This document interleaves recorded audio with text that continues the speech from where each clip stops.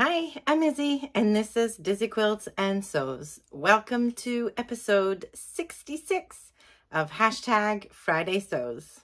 All right, so Friday Sews is a little bit about what we've been doing in the sewing room and a little bit about life.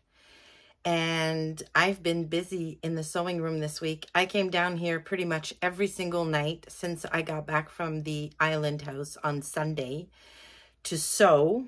And I have nothing to share with you. So I did finish something, but I can't share it with you just yet because it is my Think Pink project from box 16, and a full video, the unboxing, the make, pattern review, all of that is going to come out on the channel on Tuesday next week. So that has kept me very busy this week. It was a super fun project to work on, though. It was just, yeah, a little more involved than the last few things that I worked on. So super pleased with it, super happy with it, but can't really show you yet. So that's the one finished thing. And I have a ton of things right here. This whole pile is all things I've already got cut and ready to sew. And I don't know if you're anything like me, but I'm basically ordering my projects by color so that I don't have to change the threads on my serger. And usually, I have to say, usually it really doesn't bother me to have to do that. I've changed the threads on my serger so often now that I just boom, boom, zip through it, no problems.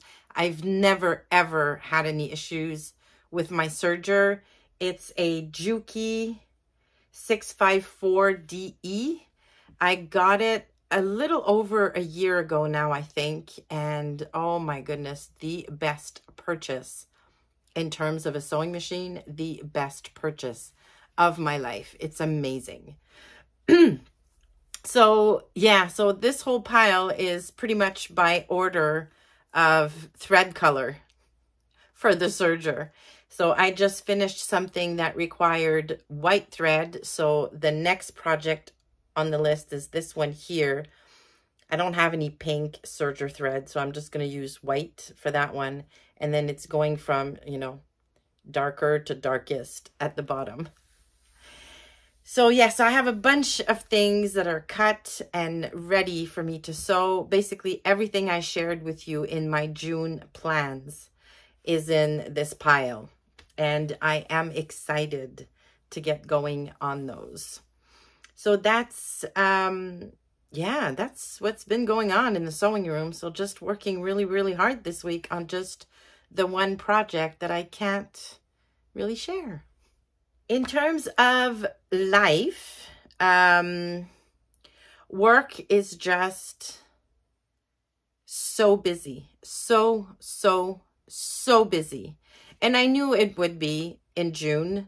I've been working on a huge project for about 18 months now, and the new system is finally going live on July 3rd. So it's, you know, we're coming down to it. It's happening. It's just a lot of last minute things and writing of procedures and training our team. And yeah, it's just been a lot of work, and I look exhausted and I feel exhausted. But I am finally seeing the light at the end of the tunnel, and hopefully it's not a train. So yeah, things should be getting back to normal in July after that system finally goes live.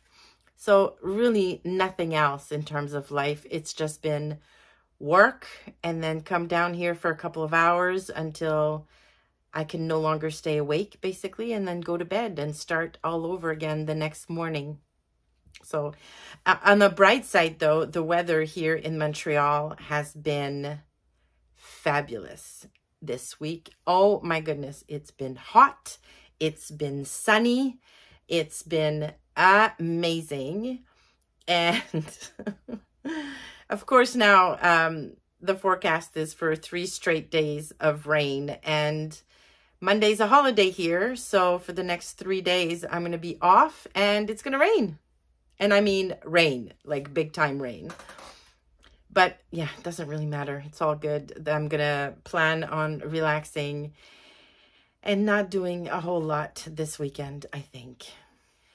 I wanted to come back on the last video I put up on the channel. So this Tuesday just passed, where I spoke to you about 5 patterns that scare me.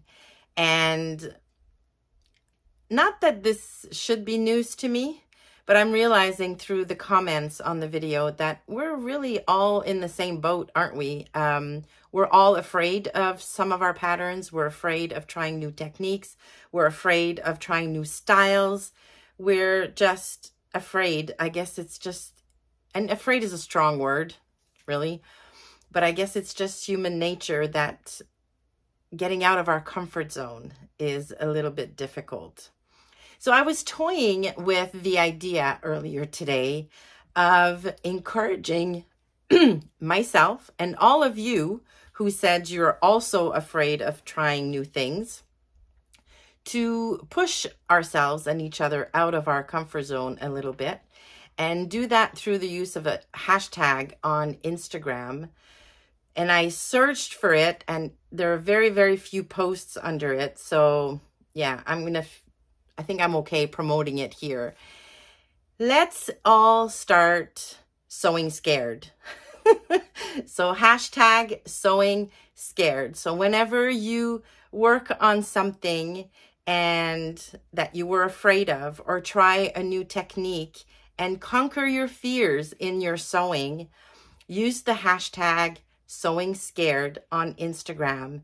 And I'll do the same. And then we can all encourage each other and support each other in conquering our fears and trying new things and stepping out of our comfort zone just a little bit. Now, I'm not going to promise you that I myself am going to do that before the month of July, just because I'm staying square within my comfort zone for the rest of this month.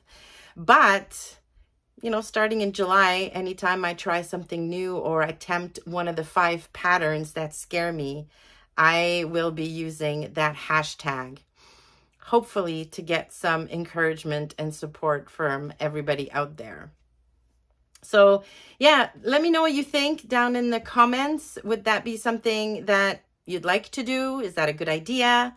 I just thought it'd be fun to kind of use that hashtag and create a scared community, encouraging each other to, yeah, just try some new things in our sewing. The question of the week from Jen this week is a fun one. So, who is your special companion in the sewing room? Do you have a pet, a friend, a family member, somebody in a crib maybe, that hangs out with you in the sewing room when you are in there? So if you've been following my channel for a while, you probably know about my little companion. So Bear, the black cat, who is always in here with me when I'm here. When he was a small kitten, would cause all kinds of trouble when I was trying to film videos. He's 18 months old right now, so a lot calmer. He sleeps a lot now. But most of the time when I'm down here, he is sleeping on my ironing station here. So I actually have to have one of those rollers for pet hairs in one of those drawers, because I'm constantly removing bear hair from my ironing board. So what about you? Put that in the comment below. Who is keeping you company in your sewing room? Do you have any fur babies, any real babies? Is your partner, maybe husband, wife, hanging out with you in the sewing room? I would love to know. All right, so that'll do it for me this week. I hope you've had a fabulous week. I hope you're going to have a great weekend. I hope the weather is phenomenal where you are. Thank you so much for stopping by. Please give the video a like on your way out if you liked it, and consider subscribing to the channel. Thanks again, and I will see you soon.